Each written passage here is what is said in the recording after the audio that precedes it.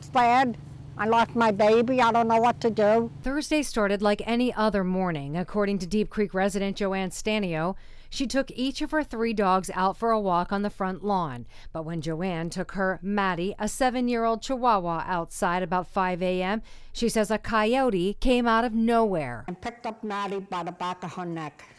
Neighbors report seeing 2 coyotes in the area recently. I've seen a light color, and this one here had a gray and a brown look.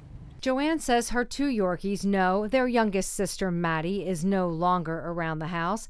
She says she just wants the neighbors to be aware of what happened. By all means. Oh, yes. Oh, yeah. Definitely.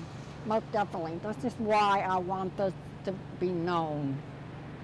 Because the way I feel about my dog, I'm sure they feel the same way with theirs.